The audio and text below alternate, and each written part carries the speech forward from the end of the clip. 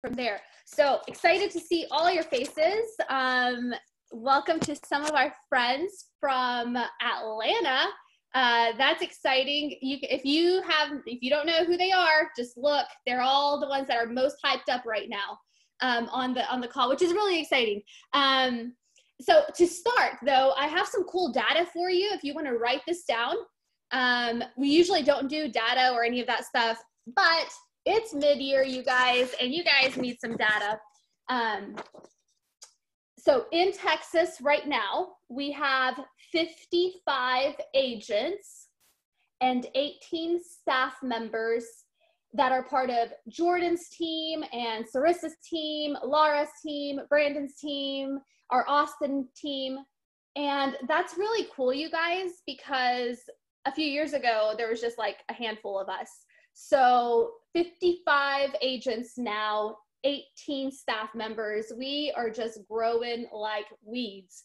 And then together through not only a global pandemic, not just an economic recession and a social crisis, we have closed 300 sales units and $92 million in sales volume between all of these teams so far this year.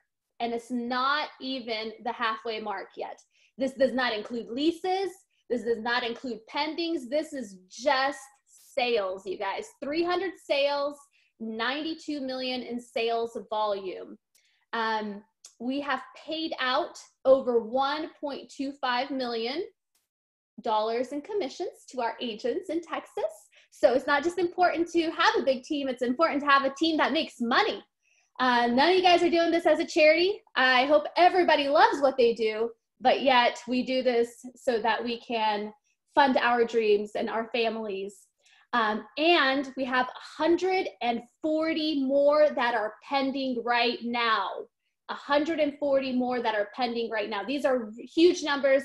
And I love what Jordan's team, Laura's team, Brandon's team, everybody is doing right now.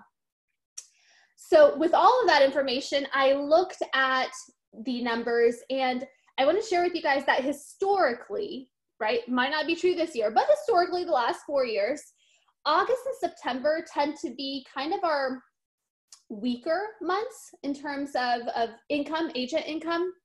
And what we know is that the activities like that we do today, right, they don't show up today. They show up 30, 60, 90 days later. And we just don't always have the strongest activities in the summer. So I wanted to highlight some people that were top agents on our teams here in Texas that are killing it right now during the summertime, just so that you can have a different perspective as well. And one thing that I've learned from Gary Keller is he'll say something often, like every mastermind, he'll say this. He'll say, we need to be reminded more than we need to be instructed. We need to be reminded more than we need to be instructed. And what that means is it means that we've probably already heard every script we need to. We probably already know what to do, right? Most of us do, right? And we just need to be reminded of what works and that it has an impact on our bottom line. So anyway, this morning, I want to thank a few people. Elizabeth Gassos from Dallas, Memo Guerra from Austin, Alicia Stump from San Antonio, Caitlin Wells from Austin, and Casey Carlson from Austin. They're going to share their expertise. I sent out a few emails last night of just like different people I think would add value to today's call, and they responded that they were available and able this morning. And then we're going to do this every couple months just to give you different perspectives from Texas. We're going to do it in like a quick fire format. So each person will have a few minutes to share with us, and then we'll go to the next one.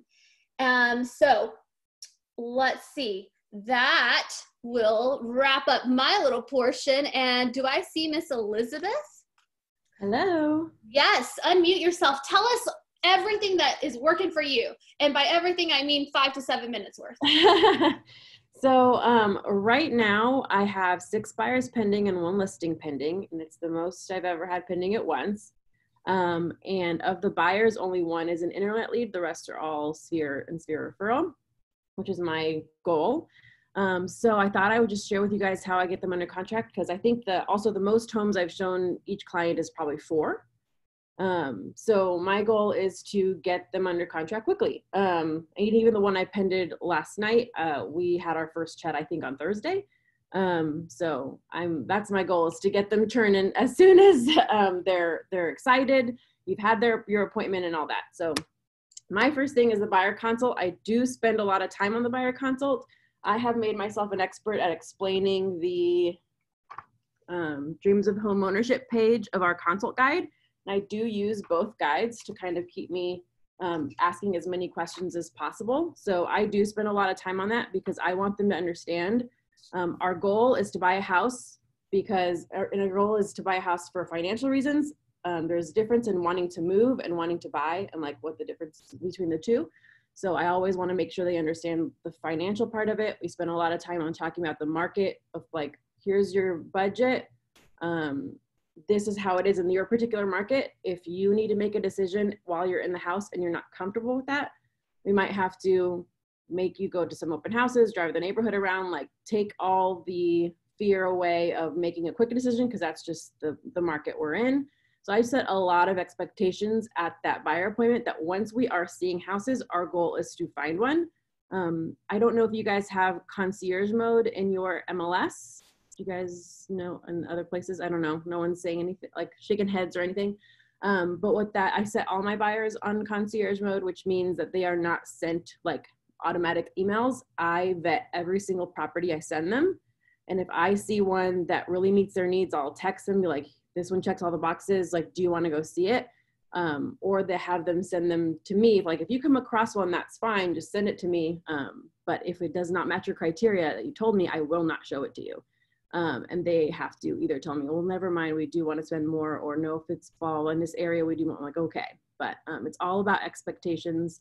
You just kind of have to be firm, like, hey, like you told me not to show you, and I told you I wasn't going to show you anything that didn't have this thing you wanted. And they ended up, being grateful to you. So that's just a way that I get them to see very, very little properties. They already expect that they're going to have to make a decision in the house. And whenever we are in, like, literally going to showings, before we even step inside, do you like this neighborhood? If not, we can go to the next one. Yeah, no, I can't see myself living here. Okay, great, let's go. We step inside. What's your initial feeling? Oh, I like it. Or it looks really dark. Okay, do you want to go?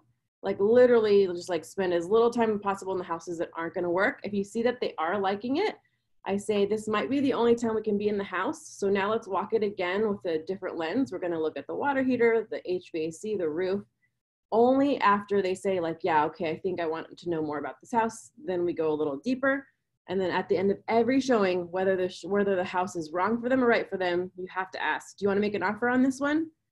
And even though you know they're going to say no, always ask, because then when you go to the next house, they already know you're going to ask the question. So they're already thinking about, am I going to make an offer on this house?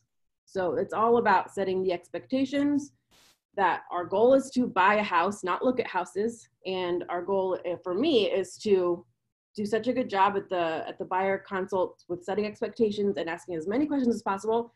So I'm not running around town, that I'm showing as little houses as possible for my time too. Was that 5 minutes? Did I go too fast? I was like trying to say everything all at once. Adelina originally only told me 3 minutes. That's right. I had to really get down to like the nitty gritty. I love it.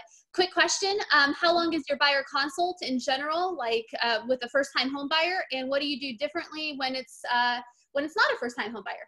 Yeah, I normally do ask them, I'm like, hey, this can be as long or short as you need it to be. If you're a first-time home buyer that feels really nervous, I suggest an hour to an hour and a half of your time. And I will literally go through the entire book.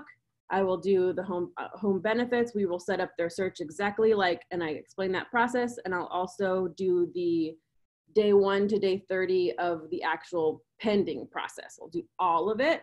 If it's someone that's, sorry. My dentist is calling me. If it's someone that has bought a house before, I normally ask them, like, have you bought a house in Texas? When was the last time you bought it?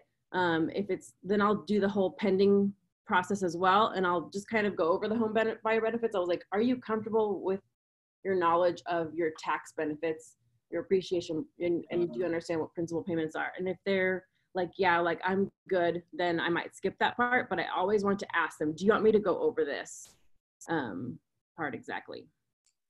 Okay. And last question for you. I know that you do really, really well with referrals, agent referrals, sphere referrals. Like, what's your secret sauce?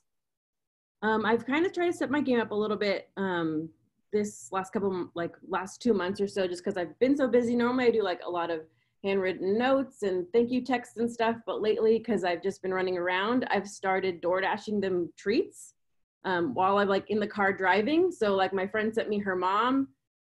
So I just literally, I knew that everyone's home right now too. So it's just like, hey, are you home? They're like, yeah. I'm like, go out your door in 30 minutes. There's going to be a treat for you. And I just, whatever DoorDash sends them. So I think I sent her donuts. I sent another friend Popeye's chicken sandwich because he's never had one before. I've sent boba tea, like, and I just say like, when are you home? So that's been really fun for me and for them, just like kind of do something a little different, because I'm not at my desk to necessarily write out a note and do all that sort of stuff, but I want to do something immediately to reward the behavior.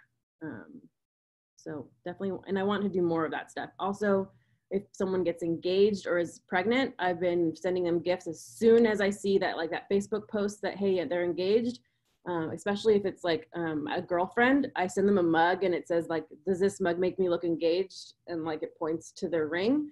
That's been really popular. And then if they have a baby, I send them a sonogram frame. And that's just through Amazon, just like Amazon, send it directly to them. So that's like my love language, and also like how I just like to show love to my people. I love it. Okay. And if you send me an agent referral, you get a gift too. Beth should have a mug from me. I love it. I love it. Okay, I might come back to you at the end if we have time, okay? I've got a follow-up to that. Okay, Memo. Thank you, Elizabeth. Memo, are you on, bud? I'm out. Yeah, I'm here. Okay, what's working for you? What's happening in your world and what is working?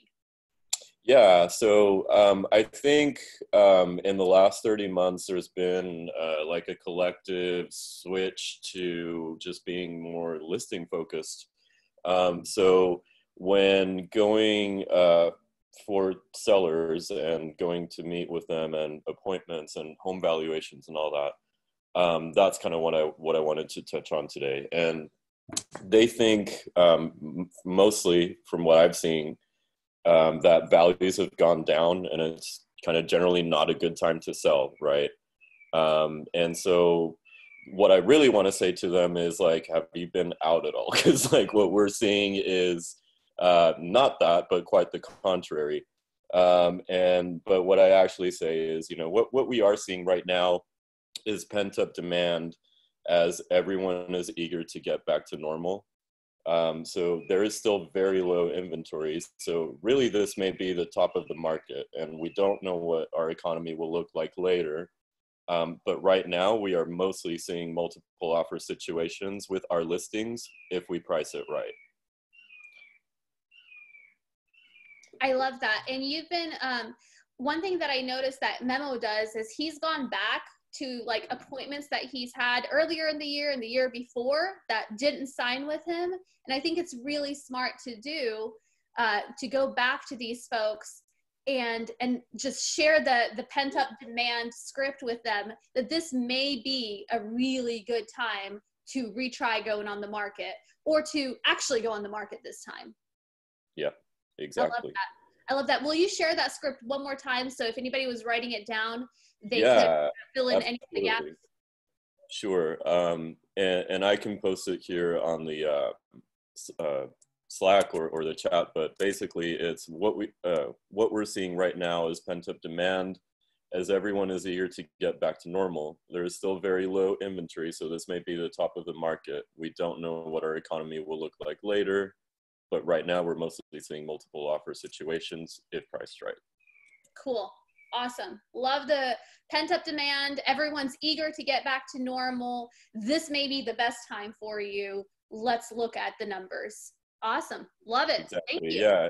And show them the market. I mean, you know, they're invariably there's going to be things around them that look good as far as days on market, You know, you can see if it potentially went pending with multiple offers. And these are exciting things to share with sellers. Right on.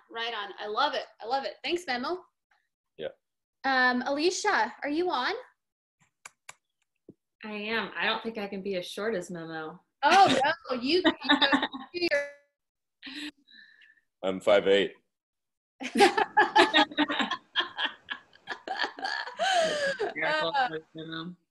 All right, San Antonio, tell us what you got. A lot of our, we're not doing anything special. It's just doing the work, I guess.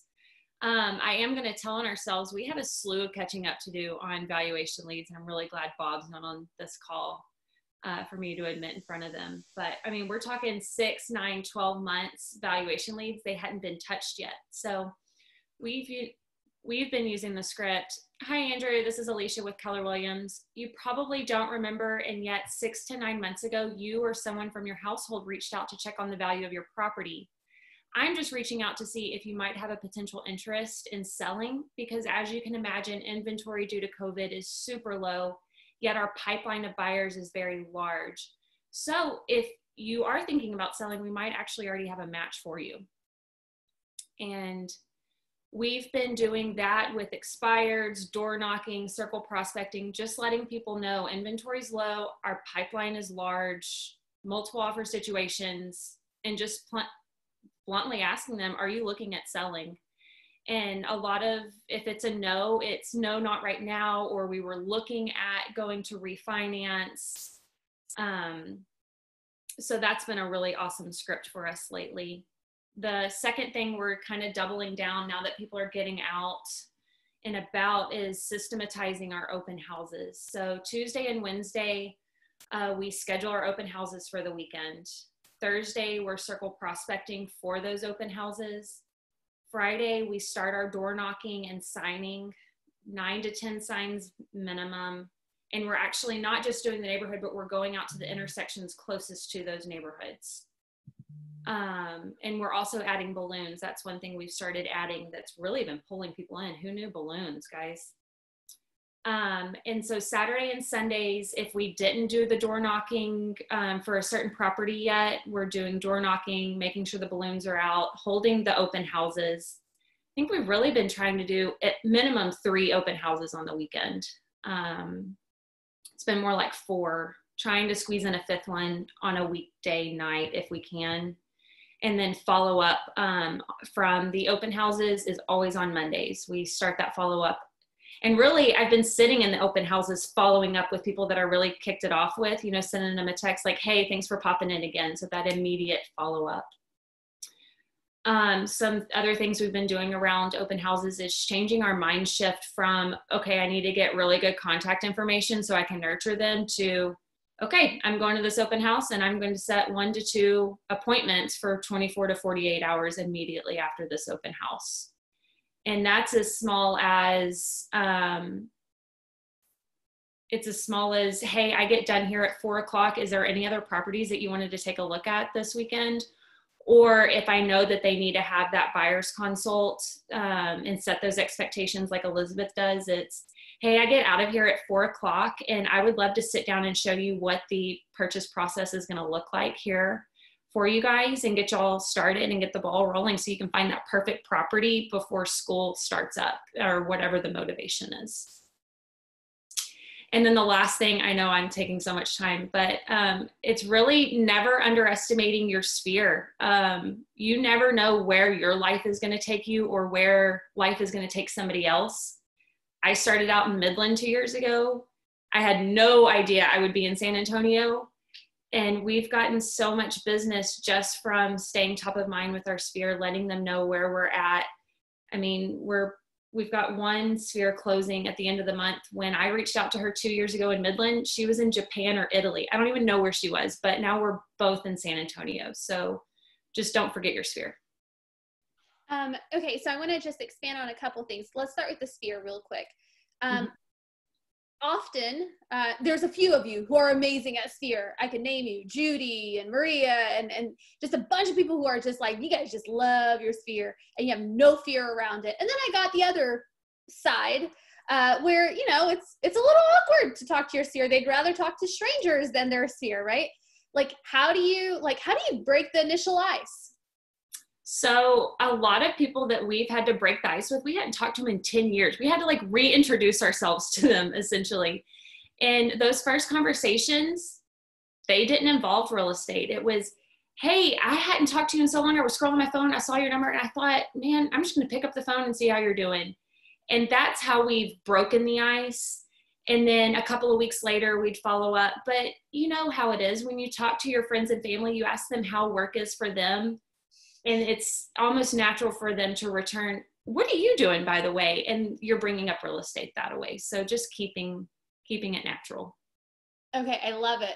And the most impactful thing that in talking to you before, the open house mindset of I'm not going to open houses just to check off something for Adelina or to just get good contact information, right? I'm going to an open house to set 1 to 2 appointments from this lead generation lever because I'm leaving my family and it's a Saturday and I'm going to make it count. Really enjoyed that. Have you been doing that long, or is that something more recent?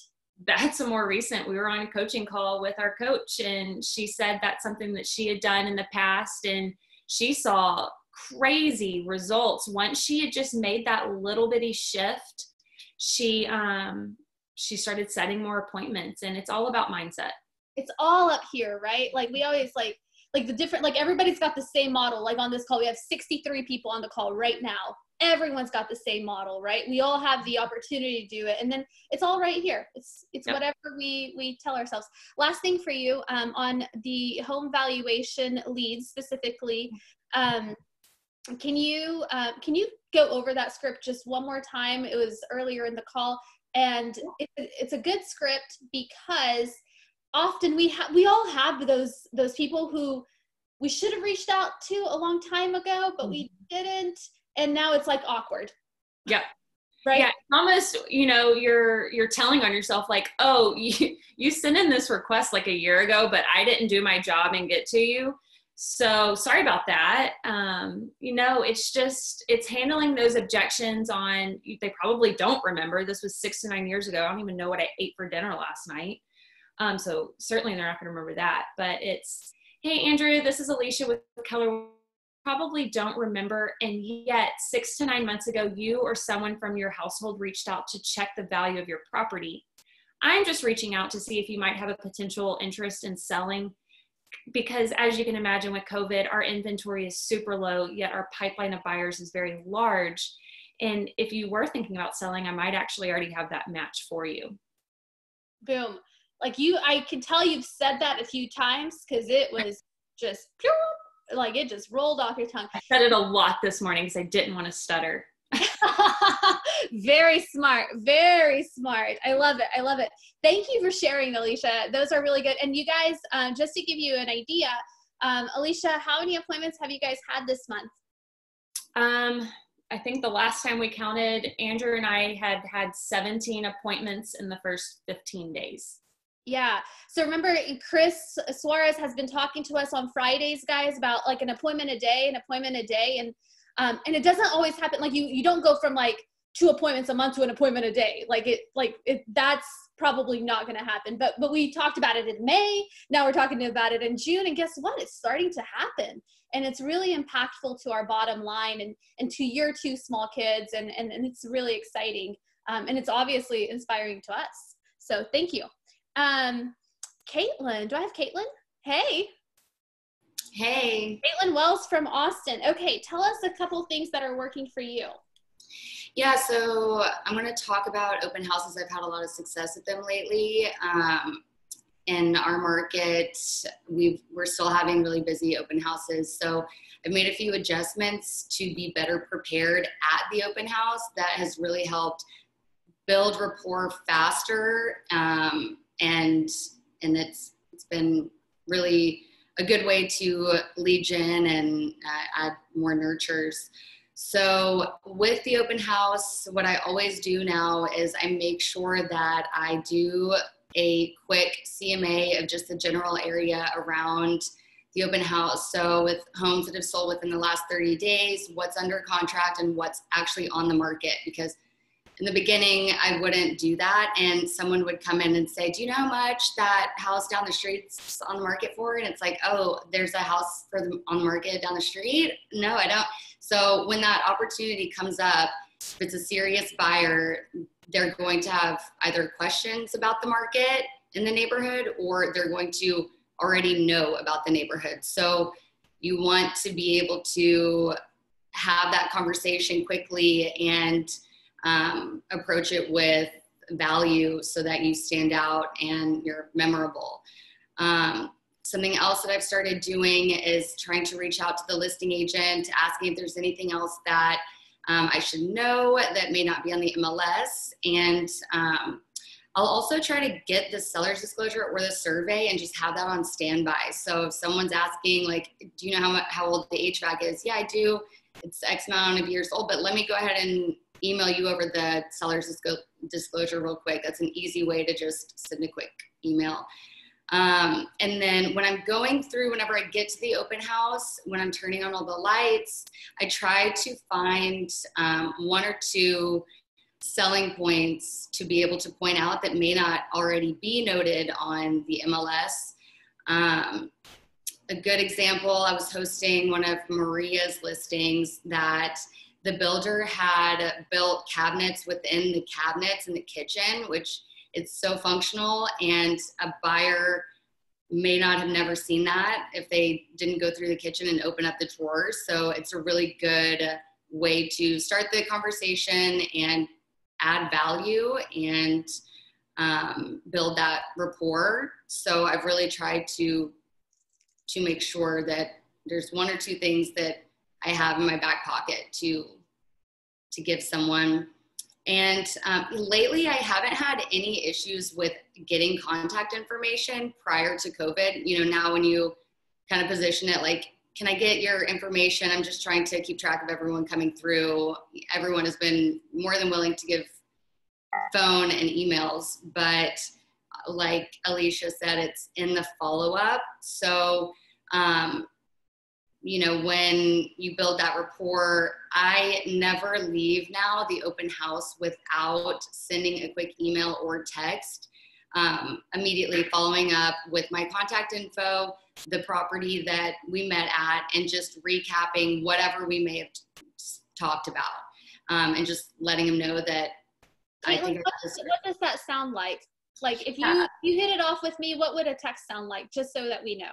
Yeah, and I think I had gotten this from Maria a while back. It's a really easy, natural text. Just, hey, thanks so much wanted to thank you for stopping by my open house at 123 Main Street. Wanted to let you know that you can send me any addresses while you're out driving around this weekend. I'm happy to pull up some more information for you or open any doors. I'm here as a resource to you. Here's my contact information. And if it's via email, even if they don't ask for it, I will just do a quick, it takes 5 minutes just to see active homes that may be similar to the ones that I just hosted that they're looking at, or something similar to what we spoke about within their criteria. And I'll just include a link in a quick email like, hey, I went ahead and I wanted to just send these over. Wasn't sure if you've seen these or not. Great meeting you today. Feel free to reach out. And I've had a lot of success doing that with the follow-up like immediately after my open house. So I don't forget. I love that. Yeah.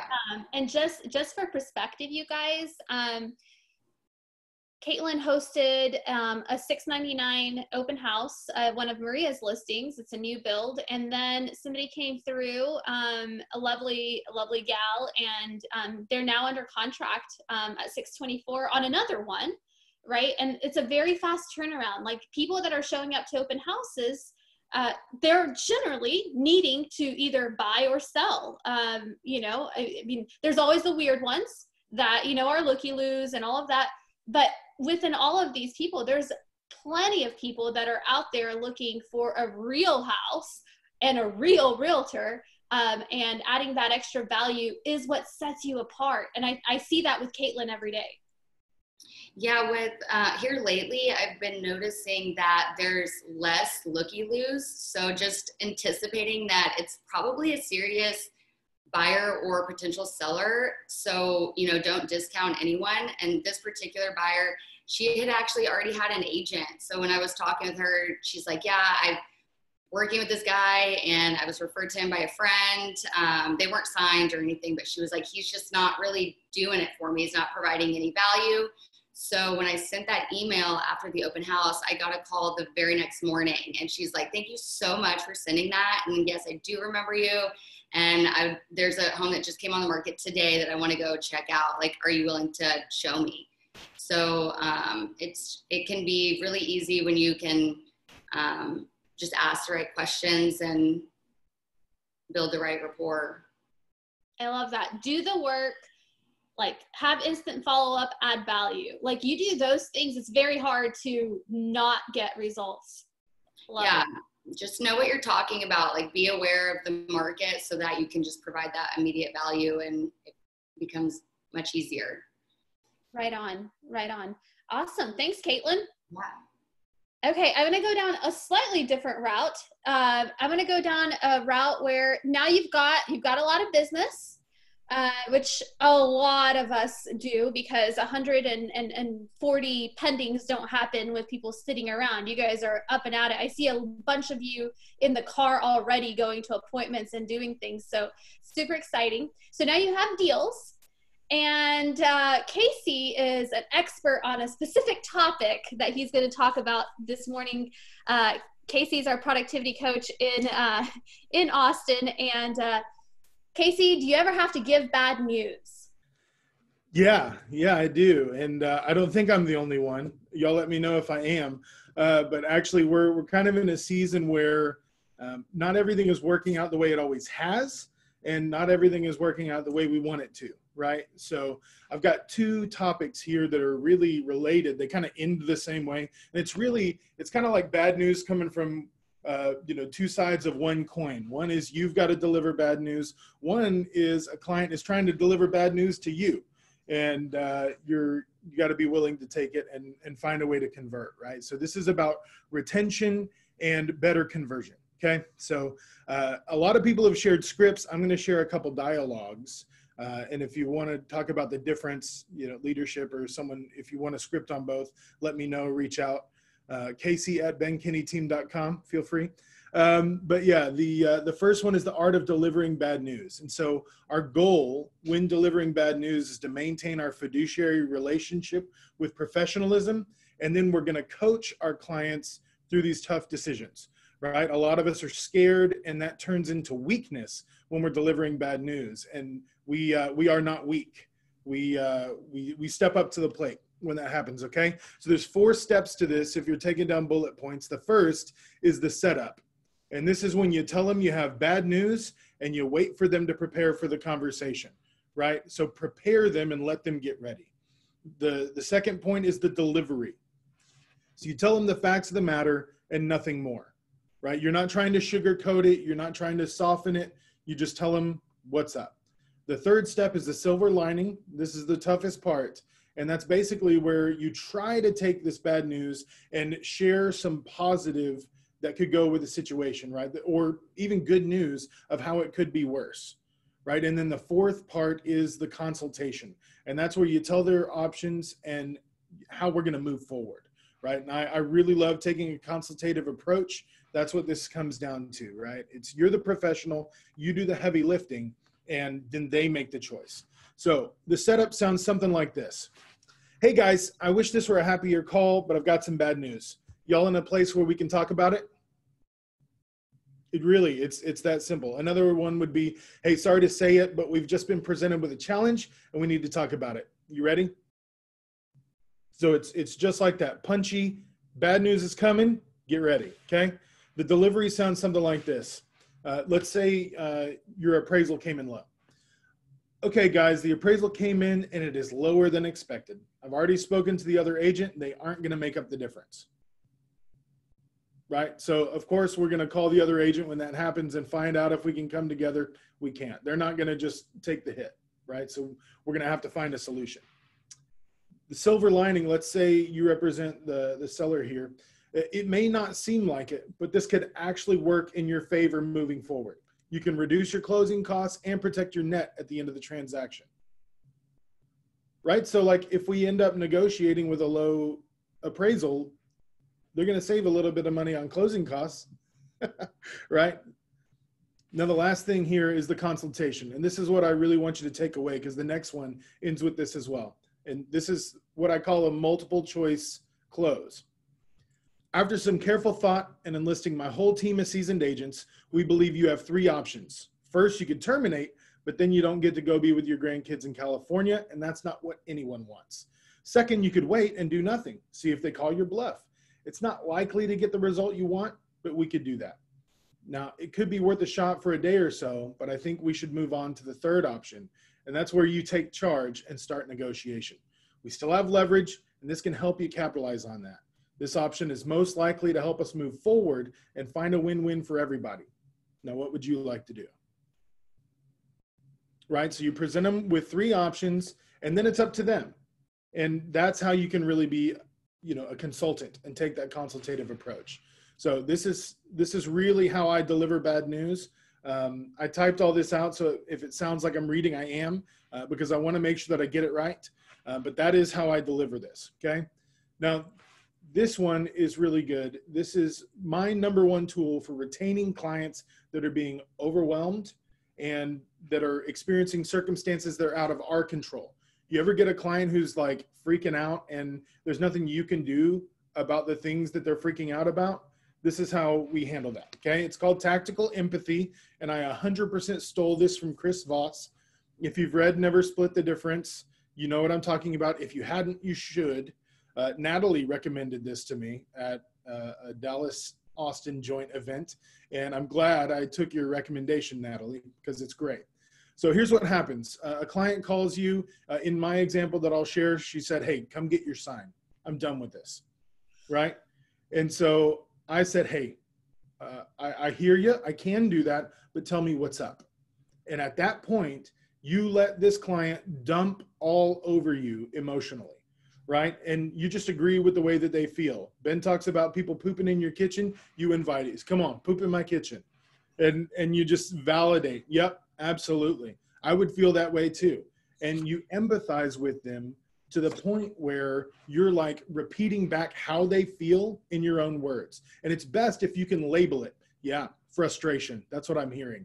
I feel like what I'm hearing is you feel abandoned, right? You haven't had a call from me in 5 days. Wow. Yeah, I can see how that would make you feel like I'm not there for you. Wow, I apologize for that. Yeah, we haven't heard back from that offer. Yeah, it's been 28 hours.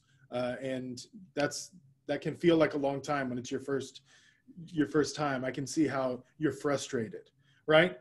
And then that's when you can get to what's called that's right. Okay, getting to that's right is when you know they believe you respect them and you're listening. Using this tactical empathy and this strategic listening, active listening skills is how you get on their side of the table. Once you hear, yeah, that's right, that's how I feel, and it may take a couple tries, you can label it and you might be wrong, and they'll tell you when you're wrong, right? Then you're on the same side of the table and you're looking at the problem with them. Once you hear that's right, you're on the same side. And that's when you know you can move forward and offer a plan to overcome the real challenges that you're facing, right? So I'm going to tell you a little story. There's a lady named Louisa, and a couple of the agents on our team have met Louisa and may be cringing that I'm telling this story. But I actually retained a listing using this. The first time I had just read the book and I was like, I'll just try it. And I've used it multiple times since with my clients and clients of our agents that I coach. But this lady, she had a lot of hurt. She had a chip on her shoulder, and she had a few agents that went MIA, right? And so she had some baggage. 4 times she called me to get her sign, to get my sign rather. And I used tactical empathy to get to that's right. And eventually we saved the deal. We sold it. Other agents had failed. We got it sold for asking price. And at closing, she thanked me with tears in her eyes. So anyway, I just want to summarize. You summarize how someone's feeling, you label their feelings, you get to that's right, and then you move forward in consultation. Those two skills are the ones that I'm using most to retain clients and to get that conversion where emotions might get in the way. I love that. I love that. Does anybody have any questions? Since we've got like 3 minutes where we could jump into any questions that you have. Casey, that was really good. Thank you. So good. So, yeah, that no matter how many sales you've done, right? Like, I love the perspective of once they say that's right, you're now on the same side until they believe that you're with them. You're opposite. They see you as the enemy. I love that. Okay, so we have so many scripts that came out of all of this. I am getting so many private messages of, can you share this? Can you share this? Can you share this? The answer is yes. Yes, I can. So what I'm going to do as soon as so what happens, once this ends, the recording stops, it will take everything that is in our Zoom chat and it'll save that as well. And then the next thing that'll happen is I'll send this to my virtual assistant, Vanessa, and she'll grab anything from there that can be typed up. I'll ask anybody who shared today to share anything that they have typed up, and I'll just do it all in one email and just send to everybody all at the same time today. So then that way, the goal is for you to just take, you don't need to have to take, all of it. Like, and you shouldn't ever take everything. There's no you only have 24 hours in a day. But if you take one thing, right, and you improve for the next 2 weeks, the next 4 weeks with that one thing, it'll make a significant difference. It's never the people that go all in and all of a sudden, they've improved 100%. That's not normal. Like, you improve like 1%, 2% degrees at a time, right? Okay, so thank you everyone for sharing. This was super, super awesome. And here's the next times I'm going to see you guys in July. So July is a long month, it feels like, and we've got 4th of July in there. So I have 2 dates on the calendar for us to just get together as Texas people. I have July 16 and July 30th. So July 16 and July 30th. I have some guest speakers in mind that I think will be great. So I'm really excited about just getting us all together and then having something that will inspire us to move forward even more than we already are, because we already rock, and I'm already super proud of what we're doing. Last thing I want to talk about is referrals. I'm gonna send you guys out in this email the 2020 edition of the Texas Relocation Report came out. I'm gonna share my screen with you guys. Can you guys see my screen right now? Yeah? Yes. Okay, great. I didn't see much head nods. Okay, so here's what the Texas Relocation Report, the 2020 edition, looks like. And everybody's like heard this type of news, and this comes directly from TAR, from Texas Association of Realtors. The reason I want to share it with you guys, they've got really amazing slides in here that you can put in your listing presentation and buyer consultations, you guys. Specifically, like if you go down, like there's, let's see, Collin County, right? Like specific county-wide ones that would be really good. And especially because we're a nationwide team, it's important that people understand why listing with a nationwide team is really valuable, as opposed to like a mom and pop shop or the neighborhood expert that sold 2 houses in the last 2 years in their neighborhood that they're calling the neighborhood expert. So I love these type of things because they add value and they are a third-party endorsement. This isn't us saying how important it is. It's a third party that's saying how important it is.